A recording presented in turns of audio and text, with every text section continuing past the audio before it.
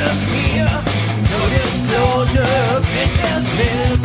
Confiscated evidence, no smoking gun. Public has a right to know. This is from the Orange County Register. Female visitor inadvertently locked overnight at an Orange County jail. Sheriff's deputies did not notice the woman had fallen asleep in a jail visiting booth. Yeah. Okay. Okay, listen. It's good. Trust me. A woman attempting to visit an inmate last weekend at the Theo Lacey Detention Facility in Orange County was inadvertently locked overnight in a jail visiting area. The Orange County Sheriff's Department has confirmed. Sheriff's officials did not disclose the identity of the woman, who was described only as being in her 30s.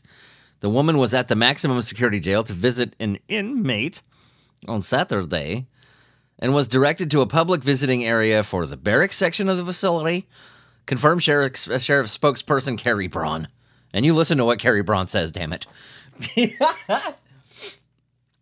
Braun said the inmate the woman wanted to see was unavailable, and she fell asleep in a visiting booth while waiting. No one noticed the woman when the area was closed at 5 p.m. She was not discovered until the area was reopened the next morning at 8. Okay, fuck, man. Orange County Register, get to it. Laceration to her... What? And then it talks about she has a laceration? What else happened? Huh? Did something come alive like in the fucking night at the museum? Was there an adventure?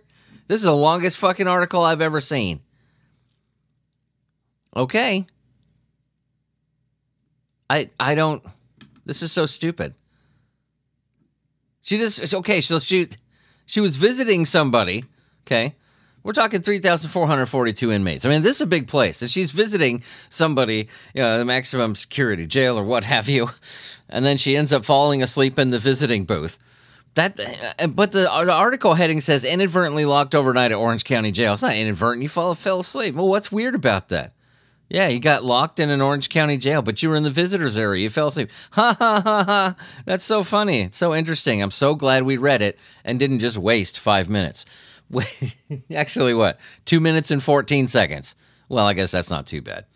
Can we make some kind of joke about this? I don't know. I don't know.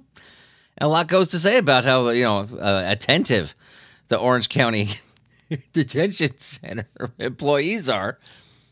I don't know. Maybe you guys who are incarcerated there that are allowed to listen to podcasts, which I doubt. But if any of you catch wind of this shit, somehow, some way, then I would try busting out. If you're planning to escape, or even if you're not, just say fuck it, try it. Because apparently a woman could fall asleep in the visitor area. No one's going to notice shit. Welcome to No Disclosure. This podcast is brought to you by Asylum 817 Productions, Spotify, and DistroKid. This podcast is where we go on the news, see what's happening in the world, and based like fine, expensive turkeys in the sheer audacity and craziness that is our news media. This is from local10.com. It's a local news thing place. Wasabi, shut up! Oh my God. He's been really meowy lately, like super whiny. I don't know what the deal is. Well, he's 6. Yeah, so he's probably going through his midlife crisis right now. That I didn't think about that, actually. Carry on. Just do it a little bit quieter so I can record, please. I understand midlife crisis, dude. I get it. I didn't go all nuts. I didn't fuck the lady in human resources. I didn't get a babysitter. I didn't do any of that. But I did go a little crazy. Cassie understood. She was totally cool about it. I have a drum set worth more than my car, and I redecorated an entire room to, just basically be my fucking man cave. I went a little crazy. But yeah, my midlife crisis wasn't as bad as some of you guys out there. Damn it. Okay, so Local 10. Woman sings gospel songs, urinates on herself after DUI arrest following a Florida Keys police chase. Florida. Why wouldn't it be Florida? Monroe County, to be specific. We got a Florida woman today. That's awesome. Authorities have released new information regarding a dangerous police pursuit that took place on Sunday in the Florida Keys.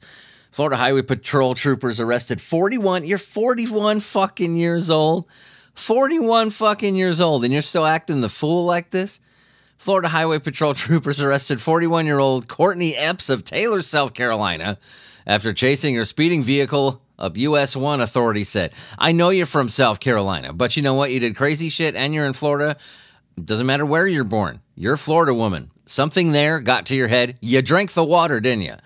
According to her arrest report, she was first observed in gray Chevy Suburban speeding while going north in the southbound lanes, ignoring troopers completely as they pursued her with their lights and sirens on. Not a care in the world.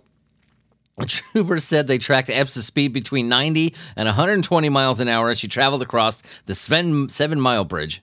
And in Marathon, she maintained that speed, regardless of oncoming traffic. Not a care in the world.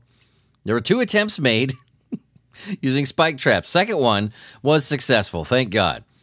She continued anyway. Didn't give a shit. Just kept going. On the rim. On the rim. The vehicle eventually crashed into a construction site, and she was taken into custody. She had extremely constricted pupils and did not respond to verbal or physical stimulation, only stared forward in absolute silence. That's not fucking scary. While getting checked out at the hospital, troopers said she urinated on herself in the lobby while loudly singing gospel songs. And she would alternate between sleeping, singing, and talking to herself. Wow, Florida. So yeah, just picture this, okay? She was on a high-speed chase with police, ended up failing at that, crashed. They take her to the hospital, where she just starts busting out gospel songs at the top of her voice, urinating on herself, falls asleep, wakes up, starts doing it again. The news, us, people outside of Florida, we, talk about this and comment on it, and we have our weird news segments and all that. This is so normal in Florida. I kind of want to go there just once, just to visit. I want to see how long it takes before I see a person running outside, naked, wet, and shouting something. I want to see how long it's going to be before I witness that. I'll probably have to get right back on the fucking plane. It'll probably happen right there at the airport. Be like, okay, cool, Florida, and I can go. After initially agreeing to field sobriety tests, she refused, saying, God the Father told me to stop. I don't blame him. Let's say, just for argument's sake, that old JC was behind the wheel of this one. And she's like, yeah, I'll take your field sobriety test. And piss me some money. And Jesus is like, you should probably not do that. No. Jesus, man. It's cool, okay? It's cool. Because penguins, I know they don't like Christmas. But you know that Christmas is like your birthday. You should probably not take that field sobriety test. Okay, fine, I'll tell him. But afterwards, we're getting some ramen. Huh? You said we would. Jesus. Jesus, you said we would. Thank you. Thank you, Jesus. That's how it went. God was there. I saw the entire exchange. Yeah, Jesus would tell you the same thing. Don't take the fucking sobriety test. Maybe that wasn't God you were talking to. Maybe that was a fucking lamppost would tell you not to take the sobriety test. That's not a good idea. When you're urinating on yourself and singing gospel songs, I know you're a normal Floridian at that point, but it's still a sobriety test. You don't want to do that because everybody in Florida is on something. She faces several charges, no shit, including DUI and a felony charge for fleeing or eluding with disregard for safety of persons or property. There you go. Are they going to charge Jesus too? This is from apnews.com. You know what? I actually kind of want to save that one. Let's skip that one for a second. I'm going to rearrange these articles a little bit because that one, you're going to like that. And more serious news. I hardly ever do this on the show where I get really heavy, and we discuss something that, is just more of an emotional nature, like more serious like that. I rarely do it on the show. So as I get through this is from Fox 19. A Hamilton man was shot in the balls by his ex-girlfriend. I want to observe a moment of silence for this man's testicles. Okay, so this is from Hamilton, Ohio. We should play taps. very, very slowly. A pair of testicles has left this planet, ladies and gentlemen. If you felt a disturbance in the force, that's why. Just imagine this guy's testicles growing little angel wings and flying up there to heaven. That's what happened. That's what happened. It's tragic. Whenever a pair of balls is sacrificed on this planet, a demon gets its wings. It's true. Hamilton, Ohio, a man says he does not want an apology from his ex-girlfriend, well, yeah, even after she shot him in the testicles. Charlie Glenn says the charges against 36-year-old Tanya Nestor are from when she shot him. Talked with Fox 19 now about what happened when he was shot by his ex. He says, and I quote, "She wanted me to take a walk with her and I found out she had a pistol." Sorry. She said it was a pellet gun, and I said, "Let me see it because I'm not going anywhere with you if you got a gun." She pulled it out and shot me. I shot him in the balls? I mean, what did he do? Shit. Because I always think to myself, like, okay, what's the other side of this story? What'd the other person do? But damn, I'm not really seeing anything. Of course, they're just getting his side of it. They arrested her about a half a mile from the crime scene. Oh, my God. One shot went through his balls into his butt cheek and out the other butt cheek. You even messed up his ass? Damn, lady. Jeez. He must have done something really bad. Not only you blow his balls off, but you messed up his butt too. I hope you could still poop because, living without the balls, you just got to look on the bright side of things, okay? Remember what Jack said? Always look at the bright side of your life. Remember that? Okay. You don't have any balls anymore. You need something in there. So what I would do, I would replace one with, I'd put like a Tomodachi in there and a lotion dispenser for the other one. There you go. I would replace one of my balls with a Tomodachi or some kind of GPS device, where I could always find, or something, or the government can, always make sure they know where I am in case I get shot in the balls again. And the other NAD you could replace with a lotion dispenser. I would totally do that. You could replace that with red rope licorice dispenser, but either way, it's pretty cool. This is from Ars Technica. Ars Technica. That's what it's called, ARS Technica. Is this a fucking news website for pirates? Ars Technica. Ars Technica. You want to hear a funny joke? Pirate walks into a bar with the ship's wheel in his pocket. Bartender goes, "Man, why you got the ship's wheel in your pocket?" He goes, "It's driving me nuts." A worm's rear end develops its own head, wanders off to go mate. Yes, there's a worm whose rear end detaches, develops its own head, and wanders off to mate. Well, now I know where my ex-wife came from. The butt even grows its own eyes, antennae, and brain. Isn't that some shit? You could lop off a piece of yourself and say, "Get to fucking, see you Tuesday, bring me back a paper." That's awesome. Some do it horizontally, some do it vertically. Some do it sexually, some asexually. Then there are some organisms that would rather grow an ass that develops into an autonomous appendage equipped with its own antennae, eyes, and brain. Damn. I've been called an asshole before, but to worms like these, that must be like a compliment. This appendage will detach from the main's body and squirm away, carrying gonads that will emerge from... I got to say gonads. Yeah, this is a good day. I got to read an article that has the words gonads in it. How often in normal daily conversation will you get to use the word gonads? I say nads a lot, but the actual proper pronunciation, I got to say gonad today.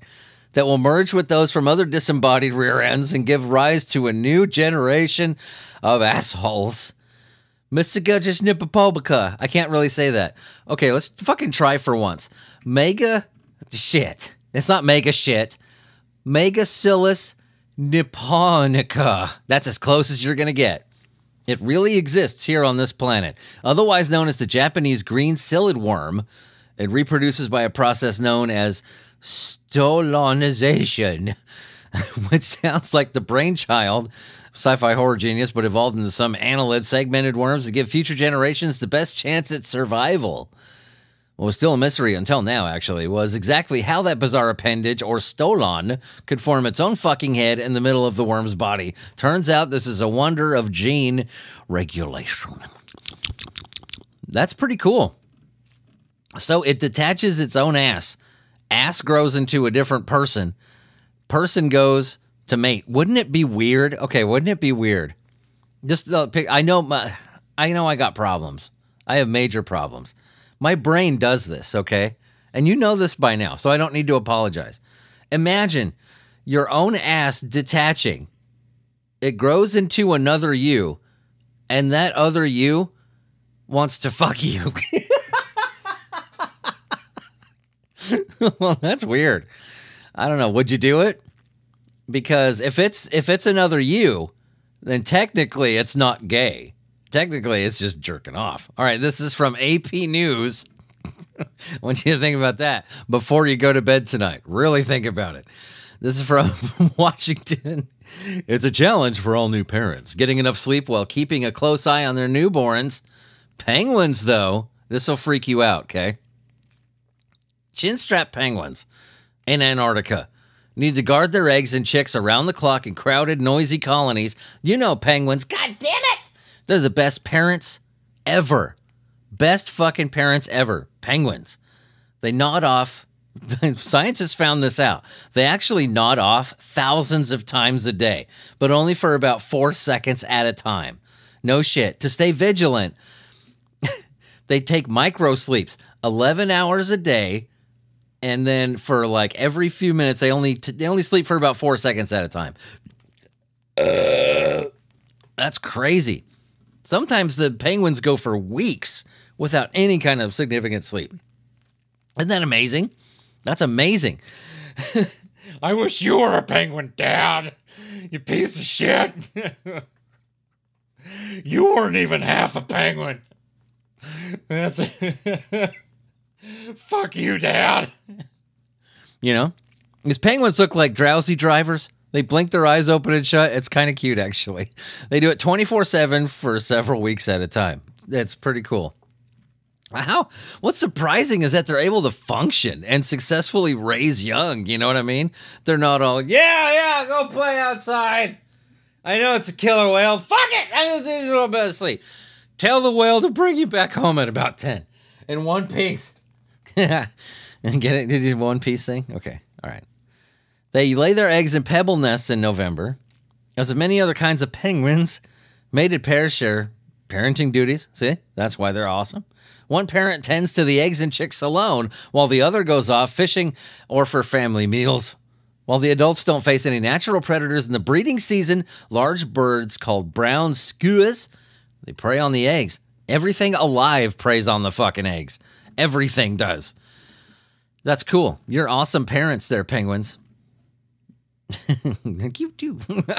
You're awesome penguins there. Awesome penguins? Yeah, you're awesome penguins there, parents. That works if you switch the words around. I'm a fucking moron. It works if you switch the words around. See? So I still made a proper sentence. I still made a proper sentence, Dad. I know you said I couldn't, you son of a bitch. Bastard. This is from WSB TV. Oh, I like that. I like that. Good call letters. It has a real kind of radio, old school TV sound on it. This is from WSB TV. 75 years of bringing you the news, see? I like it. Woman arrested for pouring gasoline trying to burn down Martin Luther King Jr.'s birth home. Wow. And this just goes without saying, okay? I'm not trying to be that guy, but I'm going to be that guy for just a second. She's black. I'm just going to let that sit there. A black girl arrested for pouring gasoline and trying to burn down Martin Luther King Jr.'s birth home. It's not like she didn't know. You know what I mean? Are you aware of what this guy did for your people? Are you aware of what he accomplished for your race? He was a wonderful man. You try to burn down his birth home? What the fuck's wrong with you? Atlanta police are investigating after a woman attempted to burn down Dr. Martin Luther King Jr.'s birth home. Why? Police told Channel 2 Action News. I mean, that's deplorable no matter what race you are. I hope you get what I'm saying. I know, white guy said the word black on the air. I'm automatically an asshole. But no, I'm serious. You're a black girl. What the fuck are you doing? This he's a hero to all of us, yes, but especially should be a hero to you. You fucking moron. Police told Channel 2 Action News, that they were called to King's birth home on Auburn near the King Center just after 5:45 p.m. Great. When they arrived, they found 2 off-duty NYPD officers who've been visiting the center, had a suspect detained until they could arrive. 26-year-old Lanisha Satrice Henderson, charged with her criminal attempt arson and criminal attempt interference with government property. Wow. She poured gasoline on the fucking thing. And 2 tourists interrupted her. Good. That's awesome. A couple of people stepped in. Nowadays, that shit's pretty dangerous. I mean, you'll never know if some fucking incel wants to walk into your place of business and just go ape shit, because he can't. It's a scary place now. 2 tourists from Utah put an end to that shit. That's amazing. Video from a witness. Oh, I got to see that. Woman dressed in all black pouring gasoline. Wow. I am so glad that house is okay. That's crazy. We don't know why either. There's nothing in this article that says why. They're working with the FBI. King's home is federal property, right? So she's going to be chasing some major, major fucking charges. Dr. Martin Luther King Jr.'s house, not only is it that, but it's federal property. Cool. Lock her ass away, throw away the fucking key. Next, she'll try to burn down Gandhi's underpants. This is from BBC. Chelmsford man bended from... What? Wait a minute. I couldn't even finish my sentence because this guy's mugshot is awesome. Have you ever seen Napoleon Dynamite where Uncle Rico and Kip go to the neighbor's house, the girl, and they're taking the photos for, you got to see Napoleon Dynamite, okay? Otherwise you won't get this shit. They're taking the photos for their business IDs, and she tells Uncle Rico that she tries to get him to make this certain facial expression for his work ID, to get a good photo. And she goes, "You're in the ocean surrounded by tiny little seahorses." And the face that Uncle Rico makes is the same face this guy's making in his mugshot. Because Uncle Rico, he nailed it. If you were in the ocean surrounded by tiny little dancing seahorses, you would make that face. That guy's making that face right now. But you know what? He's not in a movie, nor is he pretending. He's making that face in real life. You only make that face for one reason and one reason only.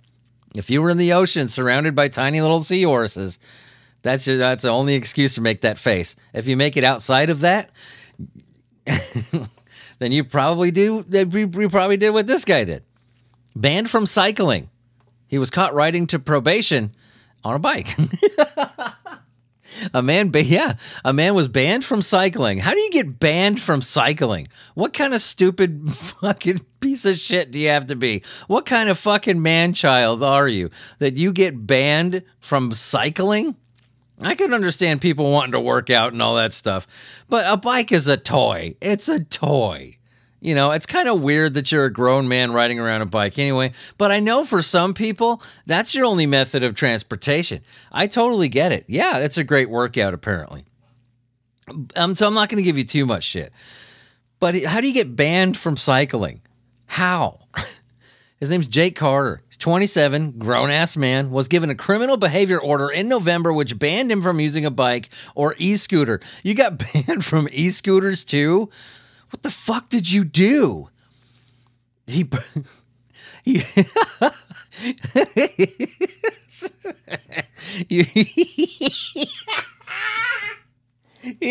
Sorry, I just find this tickles me. He breached the order twice, and on one occasion cycled to his appointment with the probation service. So he's banned from bicycling, and he keeps going to his probation meetings on a bike. What a fucking moron. A complete lack of respect. I don't know. I think some people are just so dumb that they don't consider the word respect. They hear the word respect and it's like peanuts. Wah, wah, wah, wah, wah, wah. That's all they hear. Carter of Meadgate? I'm sorry, England. Carter of Mead. I have this hair stuck to my glasses. Those of you who wear glasses, do you know what I'm talking about? You get this fucking hair like stuck on the edge of it, and it's in your peripheral vision, and it won't go away. Fucking annoying. So as I stop and peel a fucking cat hair off of my spectacles, let's continue. Sir Graham Thomas. Ooh, I like your name. Sir Graham Thomas of Essex Police. Who are you? My name is Sergeant Graham Thomas of Essex Police. You show a complete lack of respect. You will learn once I throw you in the tower. We'll come visit you in a fortnight, nay? And then we'll see if you want to act the fool then. Carter of Meadgate Avenue. See, that sounds medieval too. And you, Carter of Meadgate Avenue, Great Baddo. You breached the order at Chelmsford Magistrates Court. What say you in your defense?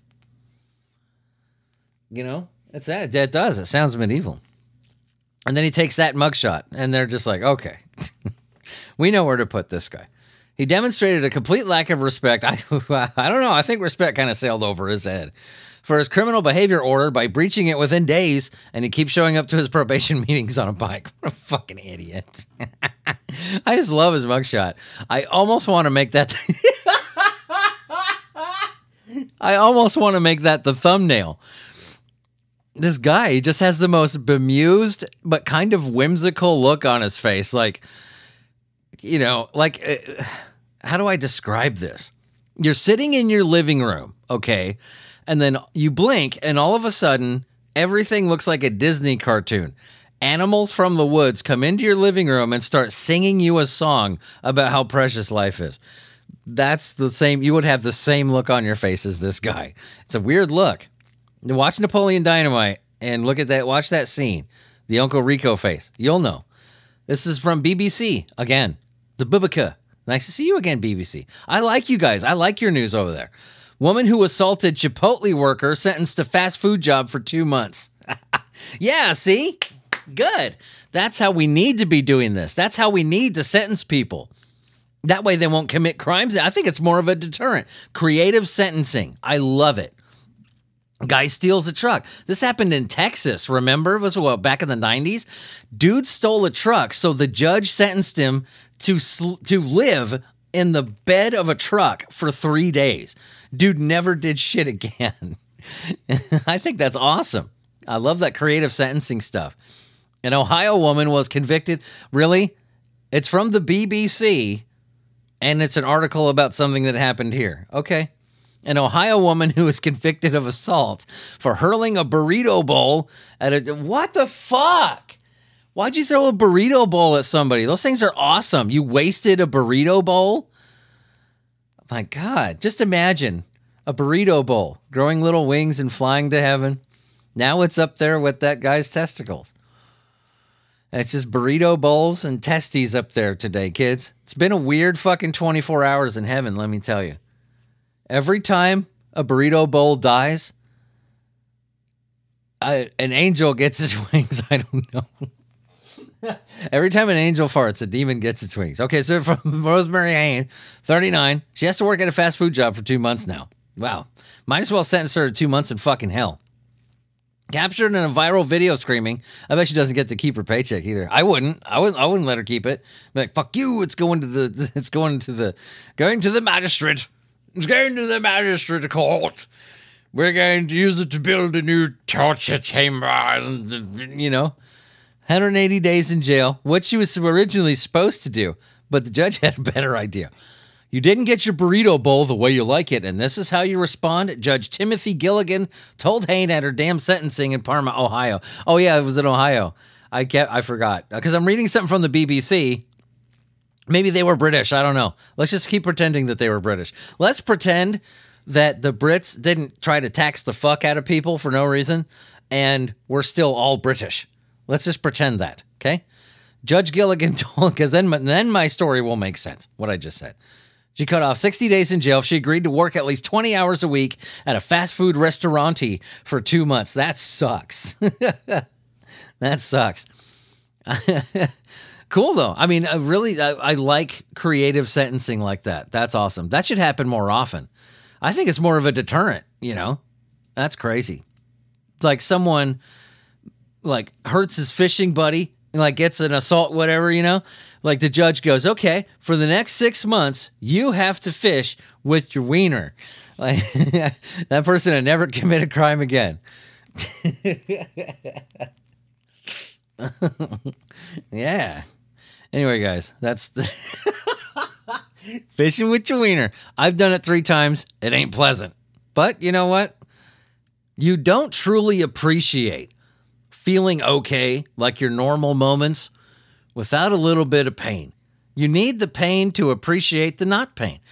You need the dark to appreciate the light. You know what I mean? You need the feeling of being bit on the tip of your whacker with a largemouth bass or a catfish to appreciate not being bit on the tip of your whacker with a largemouth bass, catfish, or a baby bull shark. I've felt all of them. That's all, friends. Special thanks to this week's sponsors who make this show possible. And I'm sorry, by the way, for being sponsoring this show. Did you listen to it before you signed up? Did you really? Okay, because I tell everybody before you buy an ad, if it's no disclosure, I always tell you guys, listen to the show, because I've gotten many a message, someone buying ad space on the show, and then they call me back, what the fuck are you doing? I had no idea my show would be attached to this. But like, I told you to listen to it beforehand. So special thanks to this week's sponsors who actually did that. Make sure to check out the link to our Patreon page in this episode's description, where as little as $1 a month, you can get everything from bonus episodes, ad-free episodes, giveaways of certain tiers, outtakes, bloopers, a podcast just for the patrons. Who does that? This guy. Special thanks to the patrons, by the way, the Kunkel Homestead YouTube channel, Donald Haynes, Dilligaff, Kristen Belt. I appreciate you. This show would not go if it wasn't for you. All right, that's all we got. Bye-bye, my babies. I love you all. And be fancy. Oh, boy. That was a good one. When I go to heaven, that's the first thing I want to meet is that guy's testicles. I just want to give it a pat on the back and be like, you know, you made it through, man. You made it. I mean, guys, boys, you made it through. Now go get me a fucking burrito bowl. Did you know